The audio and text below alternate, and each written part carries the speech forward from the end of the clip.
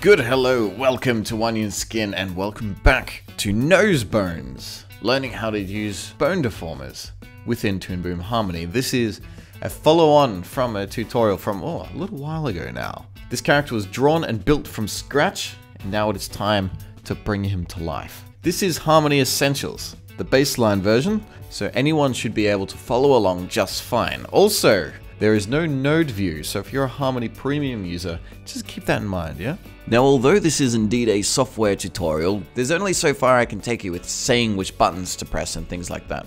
It's about getting a feel for how movement works. So if you're following along, your results may differ to what I'm getting here. So practice judging for yourself what you think looks good and what doesn't, and what kind of changes are likely to be made in order to correct those things.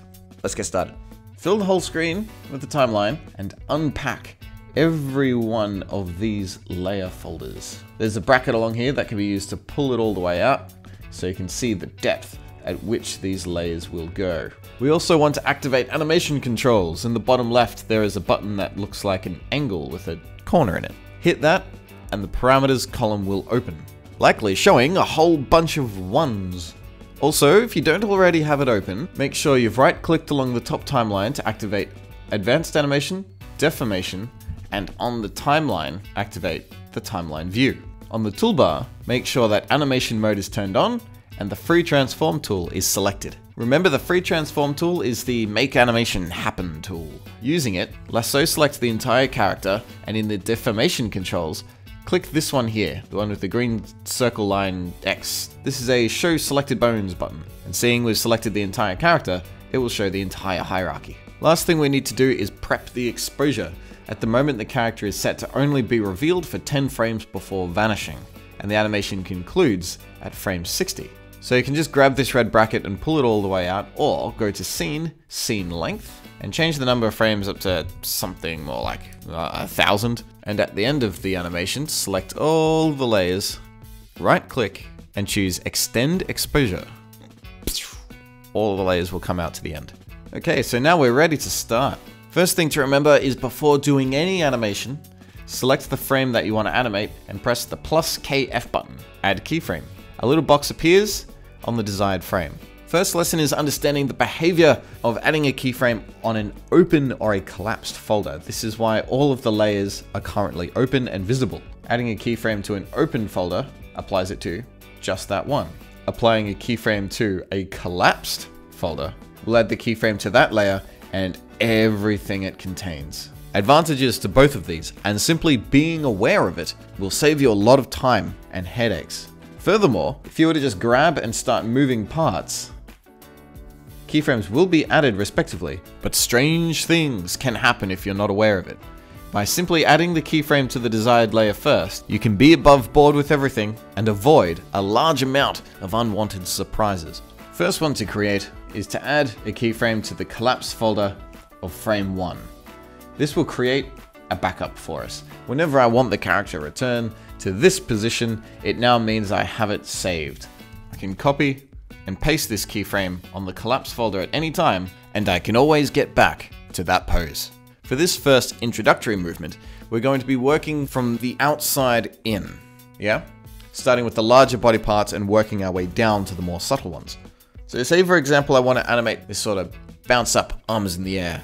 A lot of this is told in the weight of, the body language, not just the arms moving about. So by working from the outside in, I'm going to start with the torso. I'm going to put another collapse master key on frame 10, indicating where I want the movement to start. From there, I'll be going to the torso bone. These boxes down the left-hand side allow you to color code certain layers. Because this is quite a major one, I'll just give it a bit of a green tint so it stands out.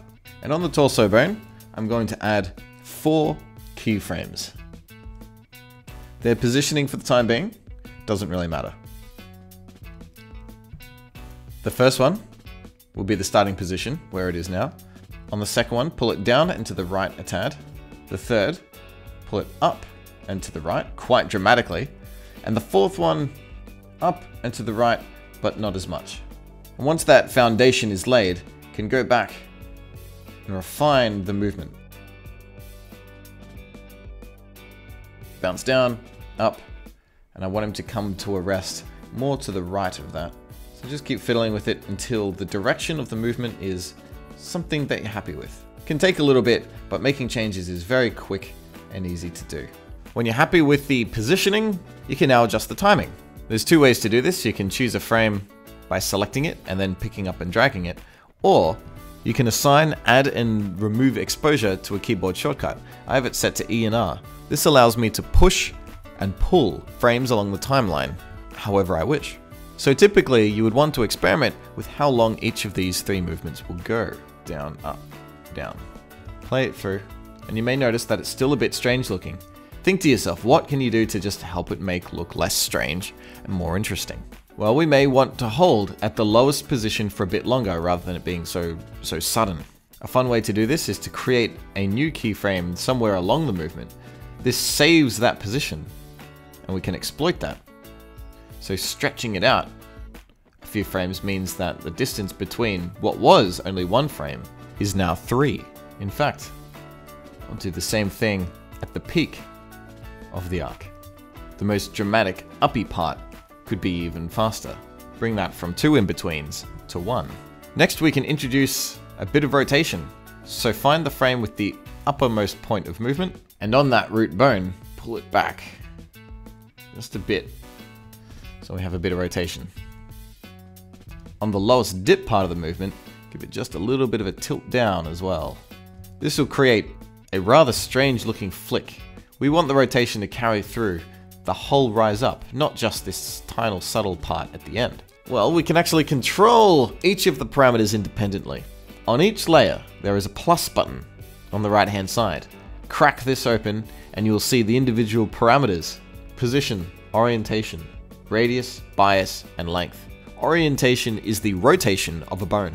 The number only changes during the sections which we have told to move. So we can increase the length that the rotation plays for without affecting the position by removing its keyframes from within the parameter section. So now the orientation animation will not be affected by these extra frames that we added in the middle. There we go. That's starting to look a lot better. We still don't have any easing yet, but we don't want to add that until the end. Applying eases this early on is only going to create more troubleshooting and detailed tweakingness, which we don't want to have to deal with yet. So now that we've learnt that for the first bone, let's start to work our way in by animating the rest of the spine. So now, with the starting frames added in, we have to be a bit more careful and aware of our surroundings now, because we've not predetermined where the keyframes are going to go. Remember, we have the original keyframes here to rely upon to copy and paste back in if something starts behaving a bit too strange. On the first keyframe of movement, tilt down each of the bones just a bit. At its highest most point, I want them to be quite dramatically straightened up. Notice the keyframe information being generated automatically across each of the bones. And at its final resting point, I'm going to take the first keyframes, paste them back down, and it sort of bookends the sequence. Now, just like the torso section, that keyframe placement is a rough guide, simply to get the position down. Now we can push and tweak those frames to get them looking as nice as possible. The first thing is to delay them. Having everything moving in complete unison with the bottom of the torso is making it a bit too flicky. If I push the downward motion out by 2 frames, now the spine has somewhat of a delay to it. This benefits the lower motion, but is a hindrance to the top, as it creates a strange whip. So pull these ones back in. We can make things look a bit more interesting by delaying the timing between the different elements of the body. The first pull down, for example, if that were to be extended by 2 frames, and the very ending extended by 1, that's looking better, but the top section is very whippy. So like what we did originally, I'm going to add a keyframe in just after its uppermost point and pull that out by a frame or 2 to help keep it at that point for a bit longer.